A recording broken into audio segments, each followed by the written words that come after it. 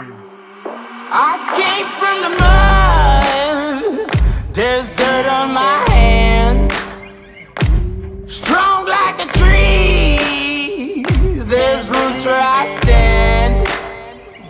Oh, I've been running from the law. Hope they won't shoot me down soon.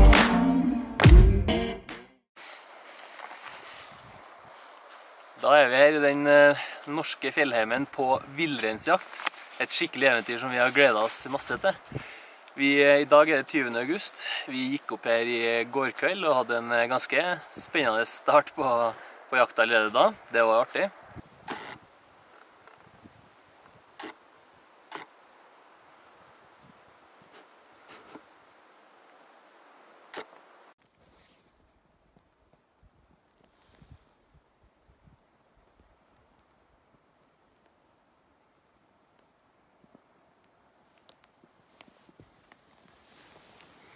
Leke med livet også. Nå har vi stått opp, kommet oss ut av teltet, fått i oss litt mat, kaffe, gått i en halvtime og allerede speidet et par dyr et par kilometer bort der. Så nå må vi bare snike oss inn på og se hva slags dyr det er. Kanskje kommer vi snart nok til å gå på skuddhold. Vi får se. Ok, kom igjen.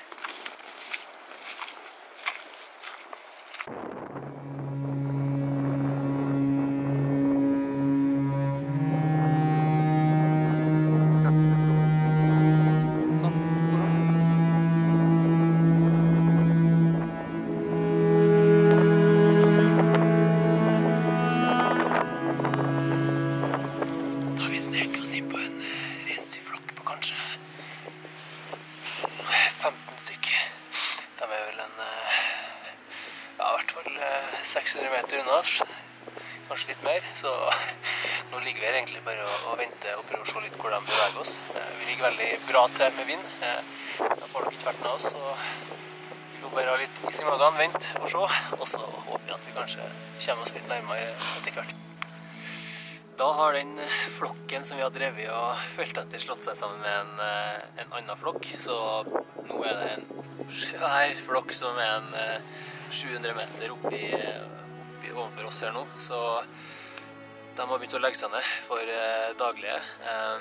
Det gjør ting enda vanskeligere i forhold til å smyge innpå, men vi har ikke så veldig mye valg i det terrenget her i forhold til hvordan vi skal gå, så vi kommer til å prøve å snike oss langs en bekk som går oppover her, og så komme oss inn på baksiden av dyrene med vindrett.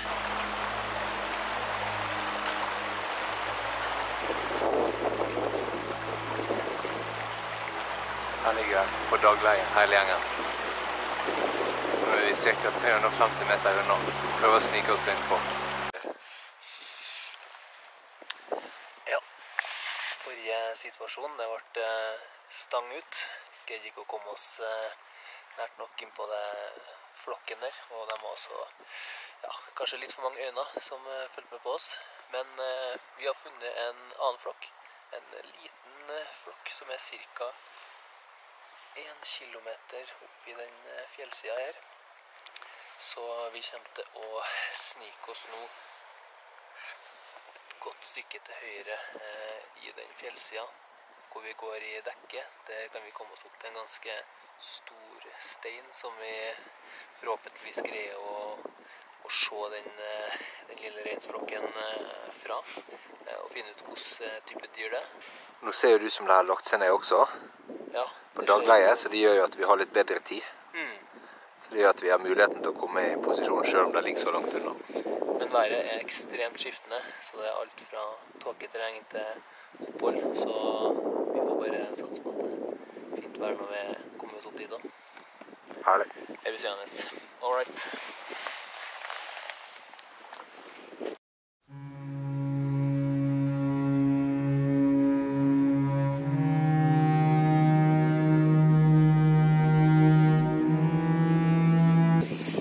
Ja, Harald.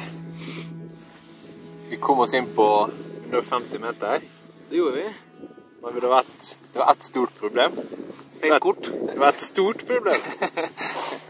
Det var 5 bukker. En av dem var helt nydelig stor. Går der og beiter oppover lia foran oss her. Vi har sett mye dyr i dag. Det har vi. Mye dyr, så her er det muligheter. Bare fortsett, så fin opplevelse. Ja, fantastisk. Så vi kan jo kanskje ikke klage på at det bare var 5 store bukker vi fikk sett, men jeg må gjøre det litt allikevel.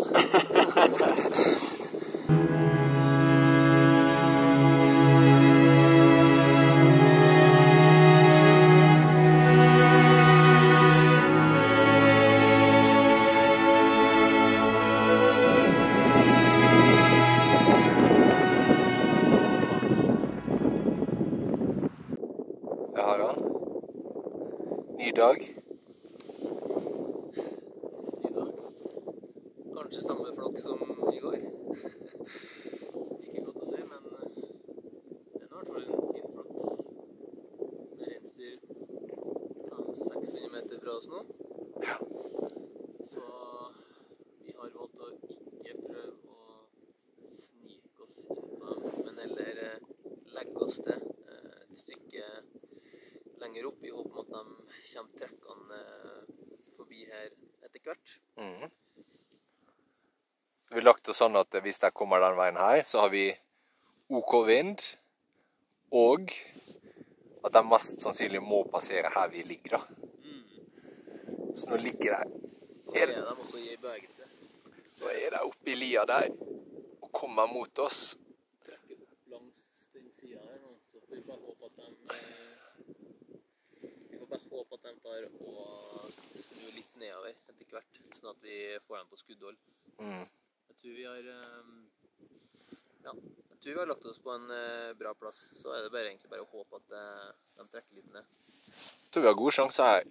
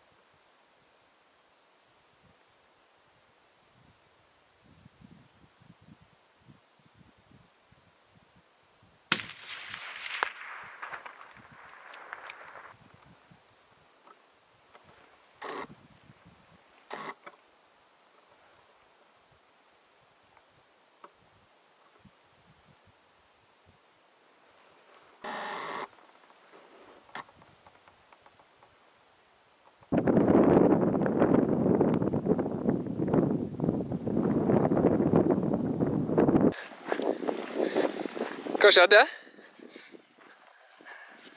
Jeg skjøt jo på en simla som var ganske alene ytterst i flokken, og den ga antydning til treff, så jeg håper og tror at den ligger litt lenger bort til siden her. så ikke selv at den datt ned, men det er mye dyr som begynner å gå i bevegelse når skuddet fer. Men det var antydning til treff, så jeg tipper vi finner en litt borti siden. Ja. Og flokken bare forsvant opp fjellsiden her da, i det tempoet, så der ser vi nok ikke igjen.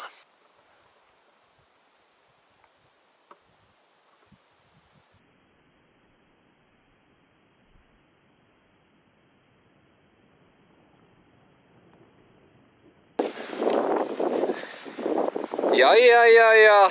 Grattis da. Takk og takk. Fy søren. Herlig. Herregud, så herlig. Første reinsdyr? Ja, første reinsdyr, første gang på villreinsjakt. Steike for en artig opplevelse. Det var sjukt artig. Og det var jo en sjukt artig situasjon også, hvor vi har fulgt de dyrene her etter at de trakk litt forbi oss. Vi hadde jo håp om at de skulle komme ned mot oss, men de beina over siden her, og ja, vi beina etter, så blodpumpa spruta. Herregud, det var jo helt svett og andpusten når vi kom opp på siden her. Da hadde flokken trekt ned ved vannet, så måtte vi bare åle oss ned langs de steinene her og slå på noen blåmerker, så etter hvert så var vi i skuddposisjon og fikk til det her. Dæsken, ass. Litt nervøs stemning rett etter skuddet gikk. Ja, de beina jo av gårde hele veien. Løp 70 meter bort der. Ja. Skuddet føltes jo bra, og ser jo nå at det sitter bra, men når du ikke ser at det detter selv, da pumper jeg hjertet litt ennå til du har faktisk funnet dyret. Lite minutt med kikkerten, så fant vi det, så det var ingen problem. Ja. Ok, artig. Da får vi begynne å jobbe litt da. Det er vel nå jobben begynner. Nå begynner bæringen.